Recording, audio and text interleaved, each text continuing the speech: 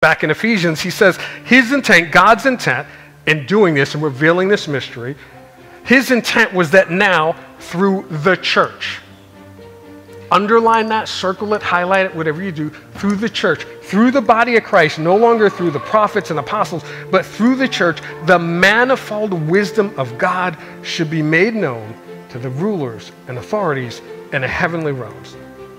The church is supposed to be, this is what we're supposed to be when we gather. The church is a living testimony of God's purpose, and here's God's purpose, that all humanity be united in him and in his kingdom for Jesus. This is what the church is supposed to show to the world. This is what the church is supposed to testify to the world. This is why the body of Christ exists. We're not here to usher in political change. We're not here to usher in social reform. When the body of Christ is at its best, those things will occur, but that's not why we're here.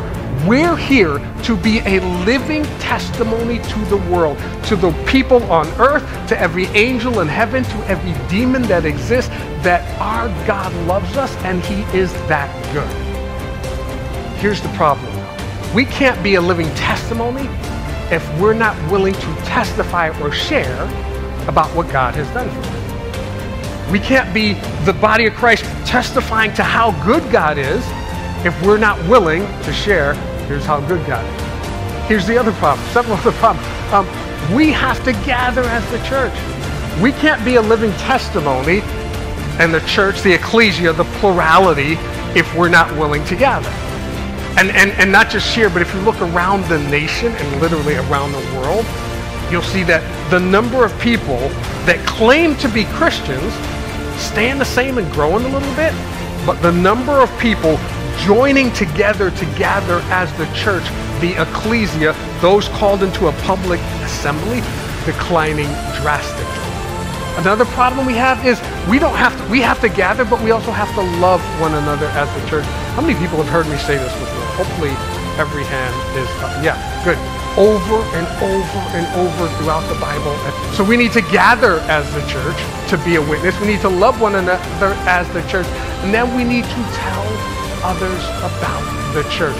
Not about the Sunday celebration, not about our denomination, but about the body of Christ.